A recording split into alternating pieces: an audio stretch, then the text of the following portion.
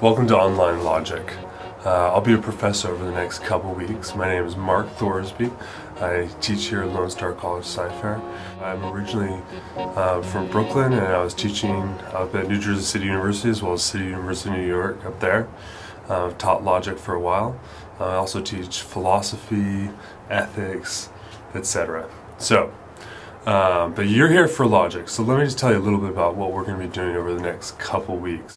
First and foremost, we're going to be studying logic, which is the study of argumentation. That is, what it means to have a good argument versus a bad argument. So you're going to be learning formal techniques in doing this. And in many ways, you'll find that a lot of what we do seems like mathematics, yet it's entirely applicable to normal conversation. So at the end of the semester, you're actually going to have a final project where you have to apply the techniques that you've been learning so far in the course. The course works through a series of modules, and there's sections within the modules, and then within those sections there's lessons. So what you need to do is you'll go to your online, go to wherever, begin with module 1, and you'll go to the first lesson. You'll read the first lesson, you'll take a short quiz, and then you'll have to get a textbook, which is A Concise Introduction to Logic, 10th edition by Patrick Hurley. This is all located on the syllabus. Get that textbook, and then you're going to read the relevant reading for that lesson, which ranges, usually it's between 5 to 10 pages per lesson. Then once you read the lesson and you've taken the quiz, then you do homework exercises. You can either type them in, scan them in, however you want to do it. And you'll upload it to the lesson. You'll see there's a Dropbox for the homework assignment. Drop that homework assignment in, and then move on to the next lesson. You just progress and progress and progress until you finished all the lessons in that module. Then you have a module examination. Now, the course is designed, the requirements, 1 is homework, 2 is these, what I'm calling them, reading reviews. And it's a really short, kind of quick, true, false, super easy little test just to see if you understand the lesson.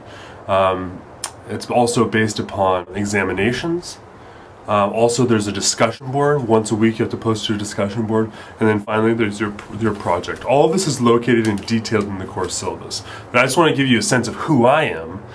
You can see my face, and I'm going to be posting weekly, well, not always, not every week, but regular videos, either that cover what we're going over that week, your questions, or I'll be going over the hardest elements for the lessons of that week.